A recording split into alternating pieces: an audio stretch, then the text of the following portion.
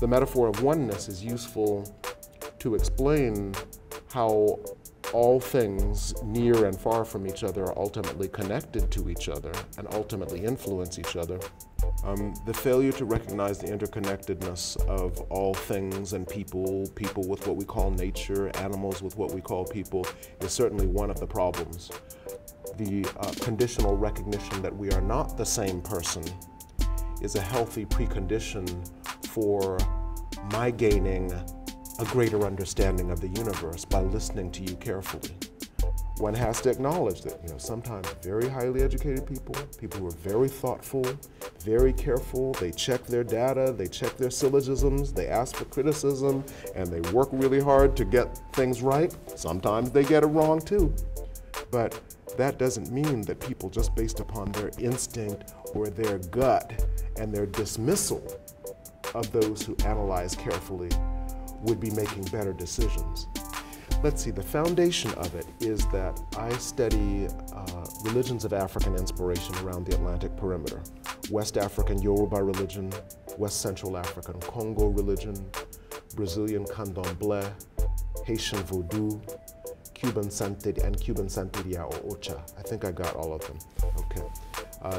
And ever since about 1981, I've been researching, and my major mode of study is to read as much as I can, but then to go out and hang out deeply with people, to live with people, eat what they eat, dance what they dance, worship what they worship, think about the world in their terms by living that life. That's the fundamental shared technique of sociocultural anthropology. I am a person of both worlds. I'm a person of Afro-Atlantic religions. I'm a person of the Western Academy. Yeah. I'm an anthropologist trying to understand the web of relationships that people create through these objects. Yes. And I'm trying my best to learn how Africanist art historians understand them as well. Like, the ability to describe the differences among colors, to notice the textures, yes, to examine the historical precedents in Rococo style as opposed to neoclassical style. Each of these traditions makes a somewhat different set of assumptions about the world, a somewhat different set of assumptions about what kind of objects best embody the forces that penetrate us and overlap within us. Yes. Each of them is structured by a different kind of mythology. Someone's opinion may contradict yours. Where's my friend Alan? It's all about your perspective. Who are we, and what is the nature of this reality? 5, 4, 3, 2, 1.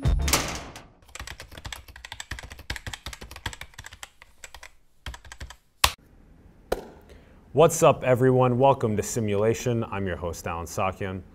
We are on site at the American Anthropological Association's annual meeting for our second partnership with them, now in Vancouver, British Columbia.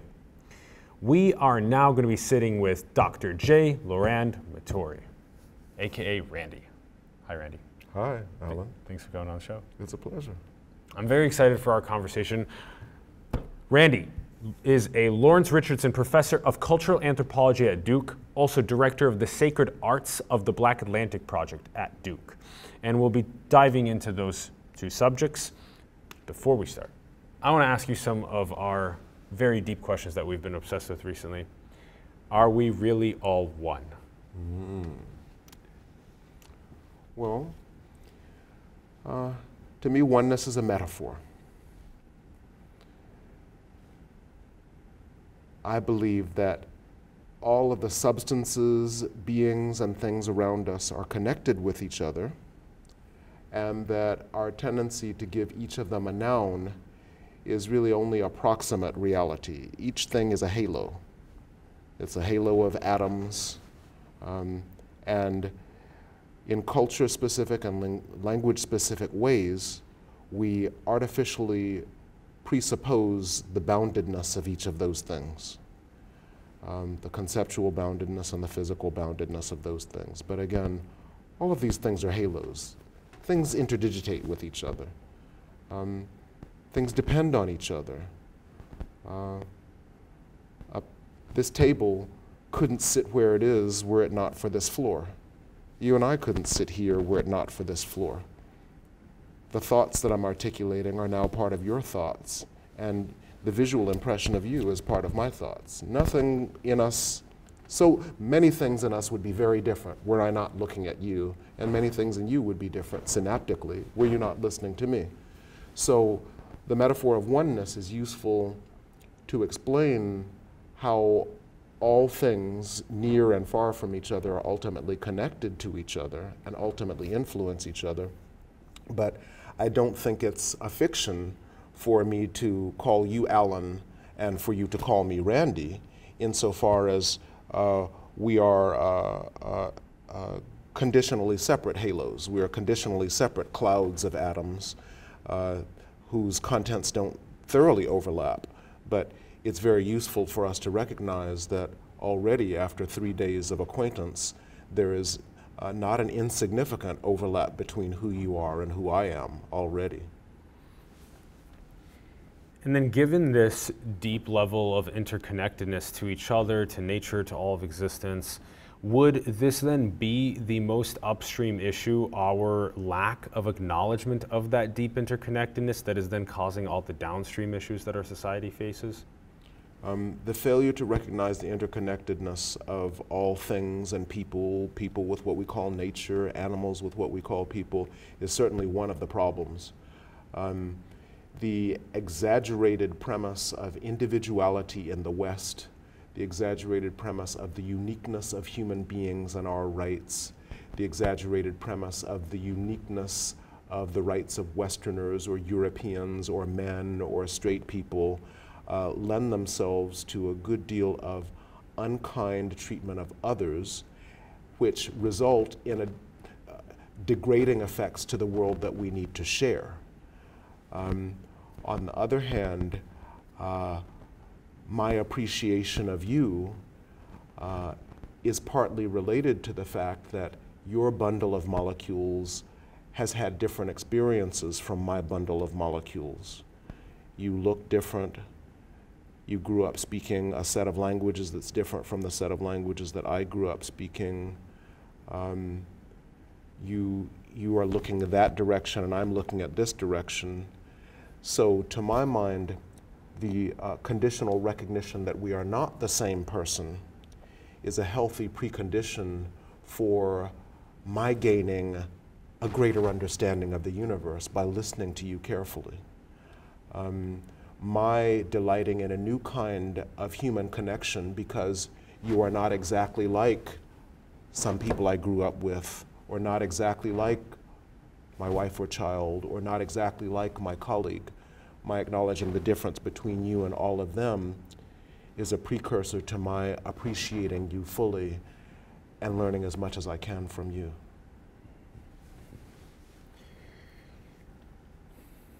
Given the amount of wisdom and intelligence that comes with the awareness of the behaviors and the insights of indigenous people around our world, and then the younger brother out in the metropolises that is creating, engineering, tinkering, making things that are useful at times, would it be a happy marriage between these two, this indigenous intelligence with some of the abilities of modernity, for there to be a better path moving forward? Mm-hmm. Yes, I assume that richer and more sincere conversations across all social categories will make the world a better place. I'm not sure that I know enough people who define themselves as indigenous to generalize about what they have to contribute. I certainly know a lot of people who understand themselves to be modern, which category I think includes a wide diversity of people. I consider myself to be a modern person. I tend to think of you as a modern person, both of whom have sampled a range of ways of thinking and are trying to find our way to the best ones. I'm a bit hesitant to credit a whole population of people called indigenous with a greater wisdom, because concretely and honestly speaking, I am aware of more than a few Native Americans who disregard the rights of the African-descended people who are members of their nations. So, for example, the Seminoles and the Cherokees have, since the 1980s, voted about a dozen times to exclude their African-descended citizens from rights of citizenship. That is to say, these tribes, like several others in the Southeast, owned African people. And when Andrew Jackson displaced these populations from the Southeast, giving them parts of Oklahoma, their enslaved people went with them and often helped to mediate relations with white U.S. Americans so as to get the best deals for these tribes. And yet these tribes have repeatedly voted to disenfranchise the descendants of Africans. So if we consider these populations indigenous, I would also consider that indigenous people are equally vulnerable to the sorts of inhumanity, kindness, and out of proportion thinking that modern populations are capable of. Yeah, this is really important example to bring up, and I appreciate you doing so. That's very helpful. This complexity of this reality that we find ourselves in, is this the purpose of this all being here, of this reality being here, is us figuring out how to harmonize our reality and direct us in a more positive, flourishing direction? Well, I take the word purpose to be metaphorical too. The way that I think the universe doesn't have purposes. I don't think of the universe as a human-like being that has intentions or strategies to get toward a particular goal. I think things happen. Some things make it much more likely that other things will happen. And each living being can make choices, in a sense. I mean, the most obvious way in which one has choices is based upon analogy to human thinking. So, for example, I had the choice to come and participate in this interview or not. You had the choice to ask one question or another, to ask it one way or another, to hold your silence when I gave a response or to interrupt me.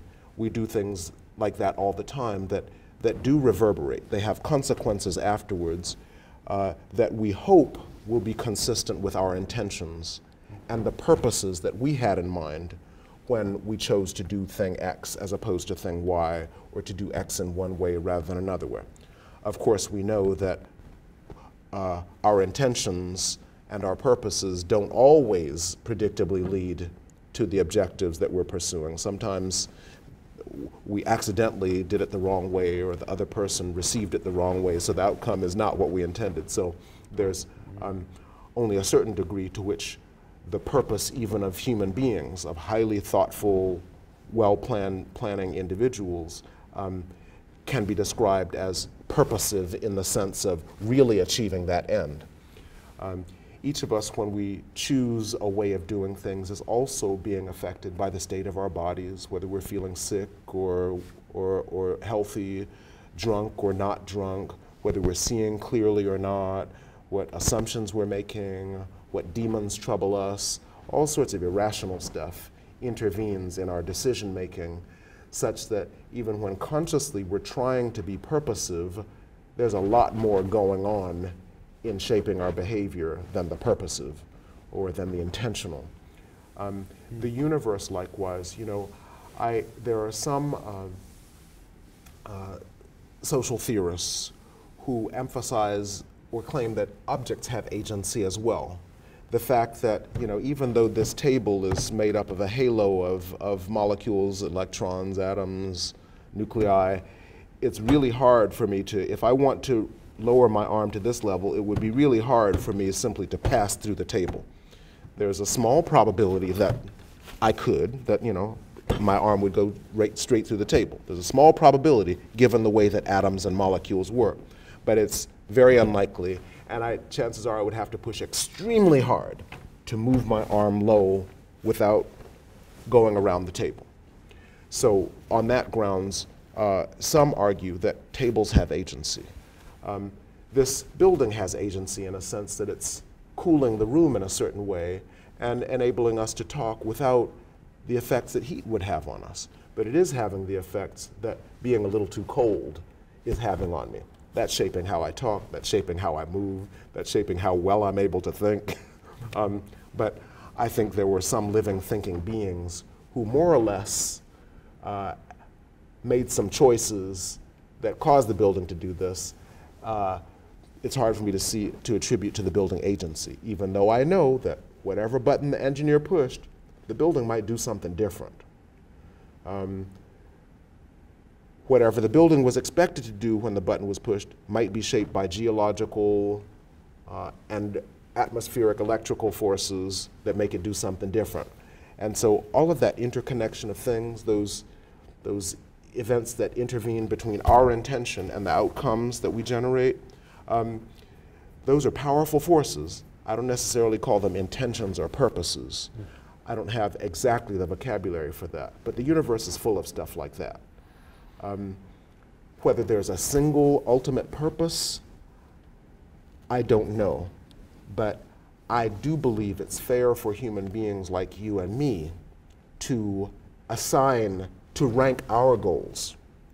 For example, if it is your goal to help us all to behave with a recognition that a harm to one of us is a harm to all of us, or a harm to him is also a harm to me, that is a perfectly laudable human purpose. Yeah. And one of the messages of oneness to me might be that each of us must show a degree of humility with regard to the fact that no matter what our intentions are and how well we've thought them out, including the intention to encourage oneness, we must constantly pay attention to the consequences on the other. Some utopian dreams of oneness that have been pursued too dogmatically, whether it's Stalinist socialism or Pol Pot's socialism or Mussolini and Hitler's fascism, some such pursuits of oneness that then dogmatically fail to check back in on whether the harm done to many sufficiently justifies the expectation of comfort once we're whole.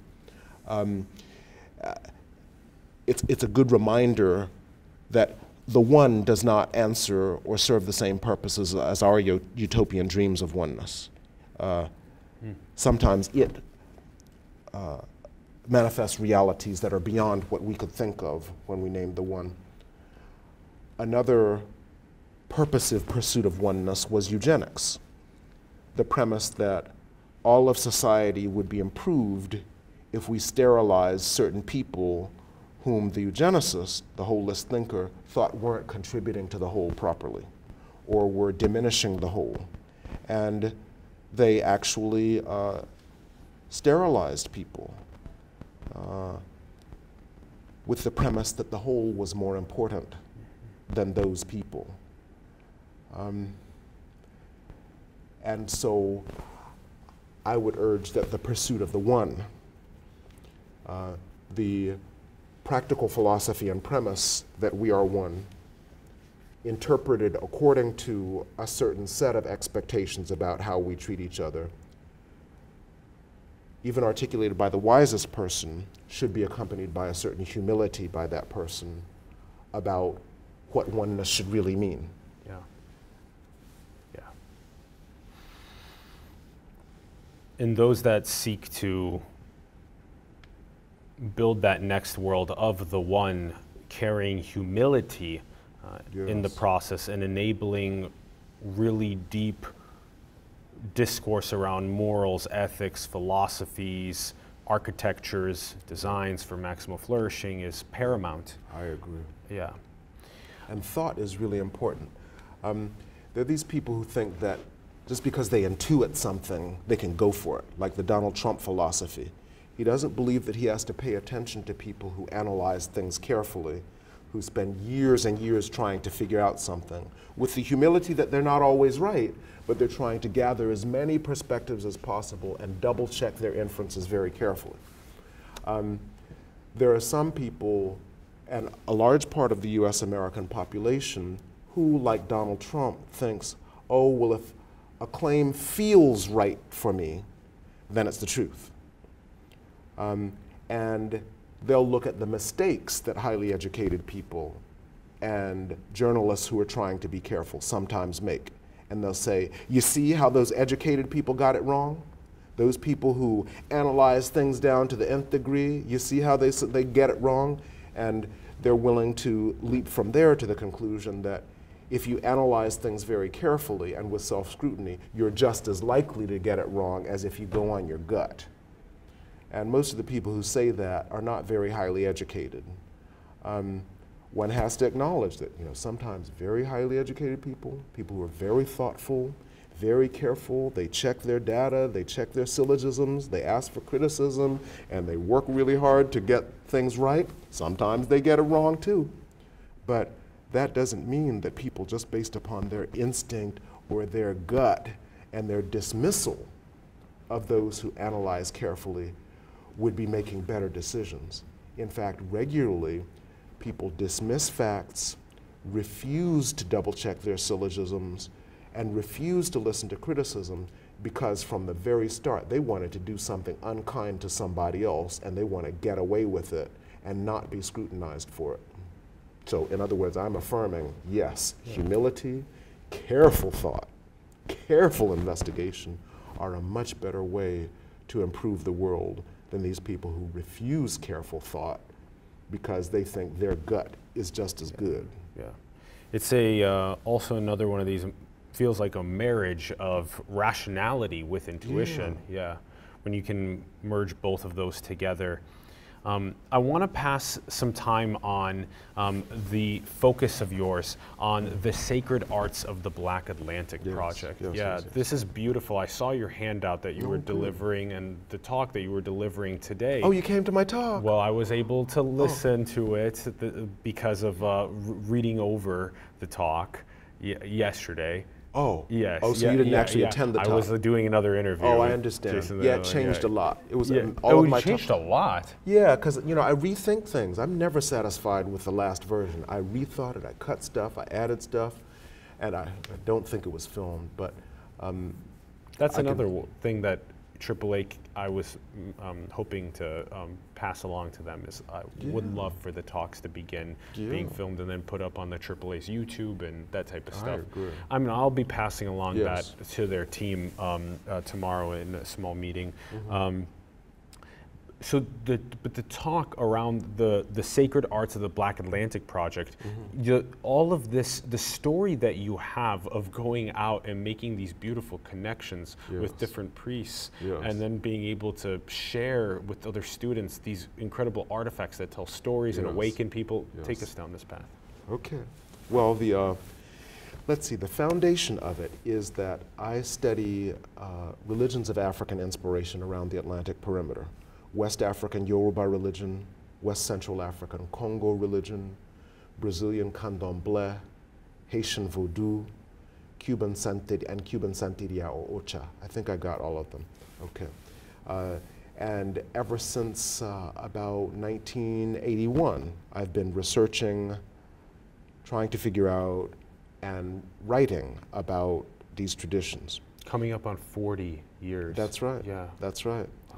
And my major mode of study is to read as much as I can, but then to go out and hang out deeply with people, to live with people, eat what they eat, dance what they dance, worship what they worship, think about the world in their terms by living that life. That's the fundamental shared technique of sociocultural anthropology. There are a few of us who will just sit in a library and analyze a book, a few of us who will examine lives online and think we're painting a world, But most of us value the idea that the foremost learning happens when we're hanging out with people, not just interviewing them, but whatever comes up, we learn from.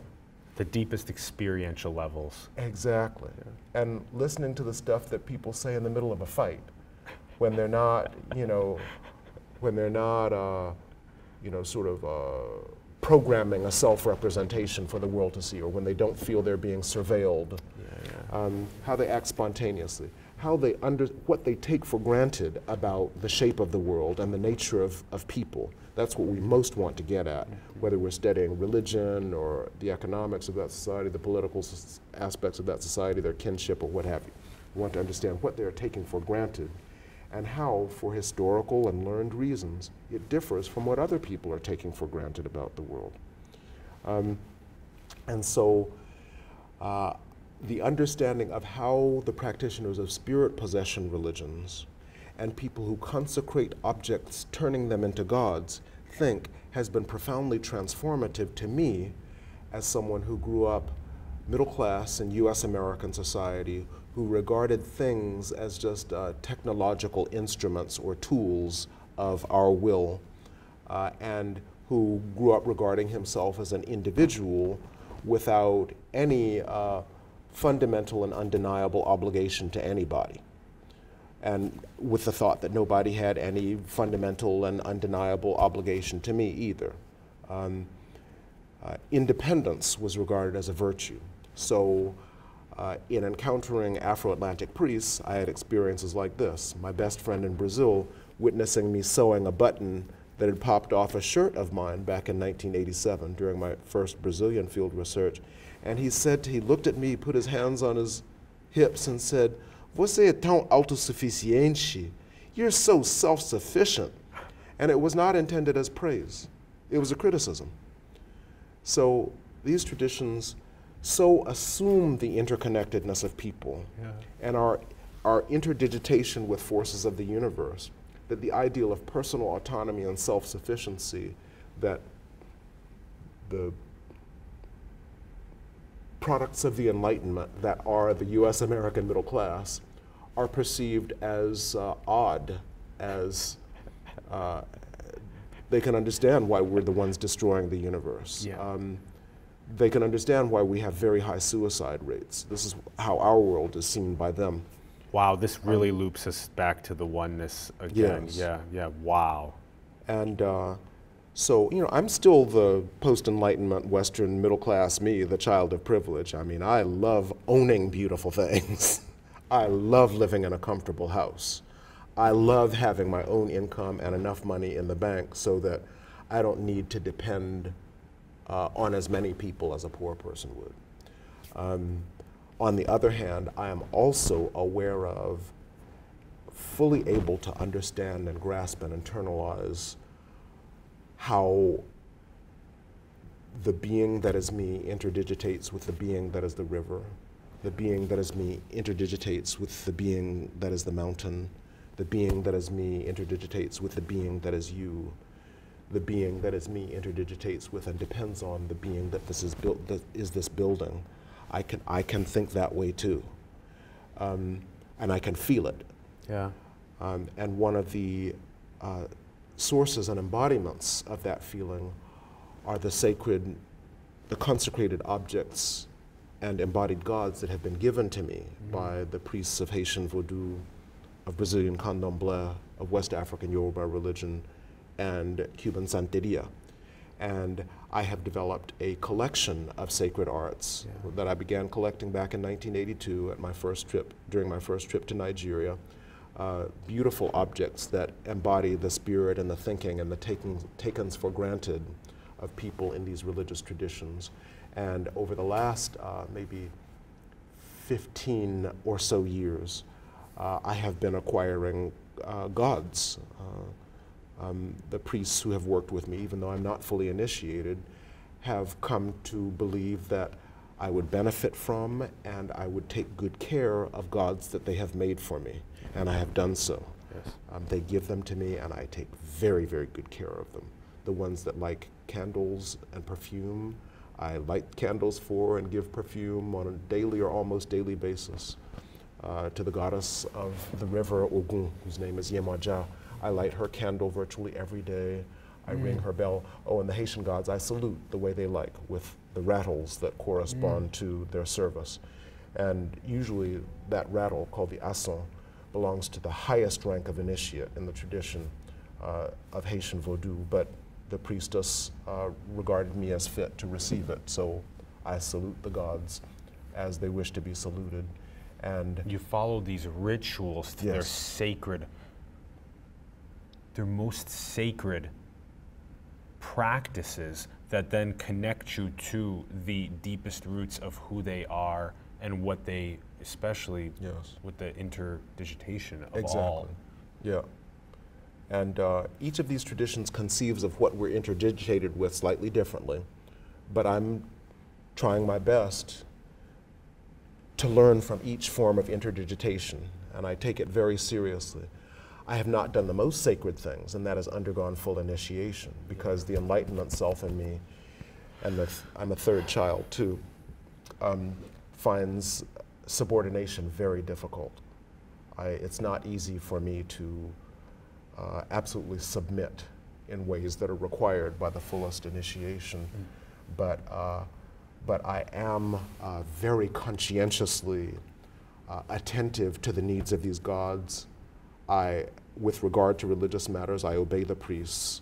If they, express subtle hints, they say, well, maybe you shouldn't do it that way, or they laugh at me when I do it a certain way. Like I was, one time, the last time my priestess friend from Haitian Vodou was leading a sacred ceremony on behalf of my gods for a large group of people. I, in the matter of participant observation of anthropology, I went and got my asson, and as she shook the asson, saluting the gods and leading the ceremony, I would shake mine in exactly the same way. But then she said she said to the other priests who were performing the ritual with us after the first part of it or the second part ended, she said, Matory pon asson, Matory has taken the asson, and she was laughing at me, I think implying, wait, you're doing something that's beyond your rank. Yeah. You shouldn't be doing that. So I said, oh, and so I took the hint. So I put my asson down. But yeah, so I am a person of both worlds. I'm a person of Afro-Atlantic religions. I'm a person of the Western Academy, and of the Western middle class, and so what you brought up was the sacred art. That would be the prime rubric for an art historian, but I'm too humble to take on the title of expert on African art per se, because there are people who do this with such excellence. I'm an anthropologist trying to understand the web of relationships that people create through these objects, and I'm trying my best to learn how Africanist art historians understand them as well. I admire what they do, but sometimes they look back at me and they say, no, you're doing the right thing, we want to do what you're doing. But they don't realize how much they know and how much I would like to grasp. Like, the ability to describe the differences among colors, to notice the textures, to examine the historical precedents in Rococo style as opposed to, let's see, what's Neo-Rococo? Neoclassical style.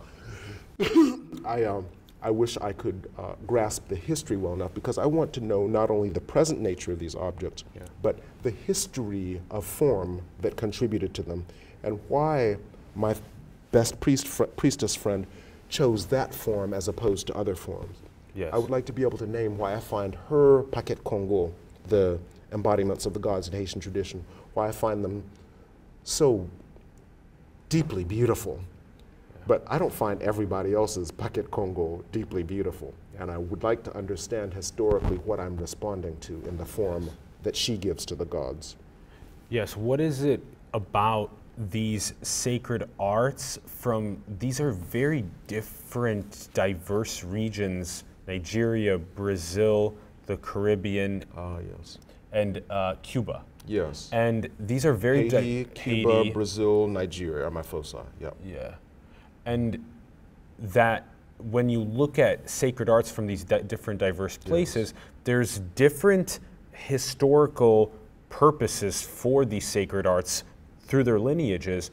Then there's what the actual sacred art itself is. Yes, that's right. And then the way, the ritual that they do with it. And then what is that unlocking? What is that unleashing with their spirit? And then what is it that the students that you get to bring into that experience, what do they awaken to? Good. Thank you for asking me that question. Okay, so first of all, these traditions are united historically by the fact of the Atlantic slave trade. From the late 15th century until the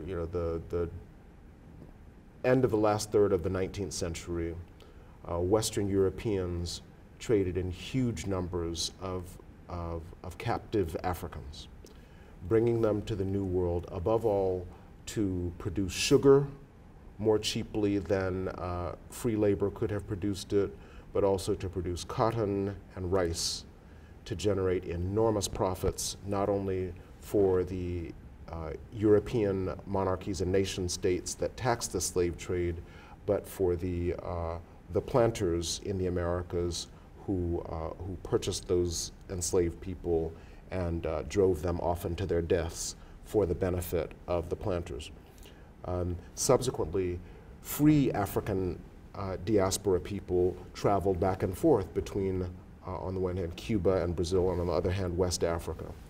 And these populations interacted with Europeans, they interacted with Native Americans, and in each of these places, a religious formation came about that combined their shared Western African premises in different ways, and combine them with different European traditions, and combine them with different Native American traditions, and in some cases combine them with different Asian traditions, be they Indian tradition or Chinese tradition, because in different parts of Western Africa and the African diaspora, we interacted with Chinese people and Indians as well, or at least Western images of Indians. Each of these traditions makes a somewhat different set of assumptions about the world, a somewhat different set of assumptions about what kind of objects best embody the forces that penetrate us and overlap within us. Yes. And each of them is structured by a different kind of mythology. So Brazilian candomblé is highly structured by a hierarchy of relative purity in imitation of what's supposed to be an African original. Haitian Vodou is divided between largely two ritual modalities, one focused on royalty that looks almost equally African and European, and one focused on the adoration of and working with rebel slave spirits. One set of spirits is cool and you can pray to them and they'll more or less do what you ask if you're patient enough. The other spirits are hot and fiery and angry and defensive and are more likely to do immediately what you ask and be very effective at doing so. The Cuban tradition is similarly divided between, well, much more, let's see, it dichotomizes West African traditions from West Central African traditions, representing one as more royal, more divine, more beneficent, and one as working with forces that are not as beneficent. One's more related to the dead. One's more related, easier to assign elements of mercenary behavior. So the moral configurations in these places are somewhat different. Yeah. In West African Yoruba religion, there's an emphasis on the difference between cool gods and hot gods. All of them can be equally malevolent or beneficent. They're just forces in the universe. Yeah. They handled properly, respected properly, they generate good for us. Handled improperly, they can generate bad for us.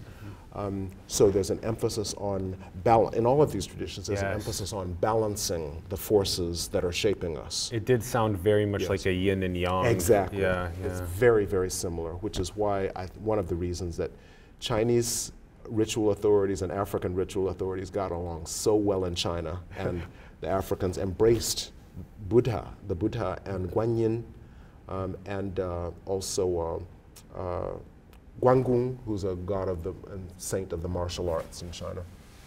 Anyhow, so each of these is an idiom of awakening and inspiration about the wholeness of the universe. Yeah. But they name the particular roots a bit differently. Yes, yes. And alert us to different kinds of connection in the world.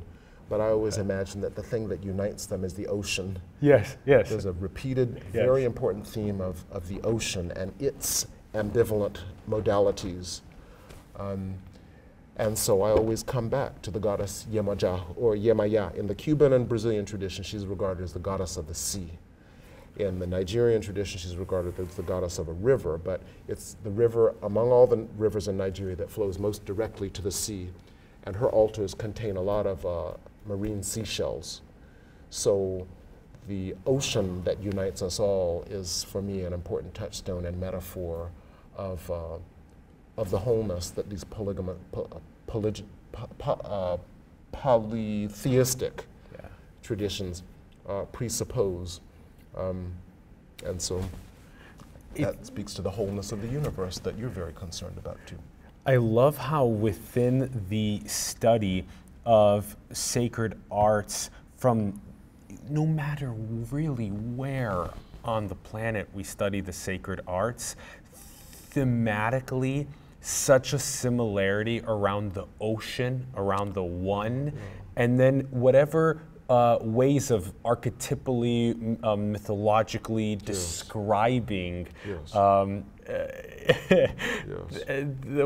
these forces, elements, powers. True. It's just so gorgeous, the story that is being told about who but you we notice, are. it seems to me that Western that the Abrahamic religions focus much more on the sky than the sea.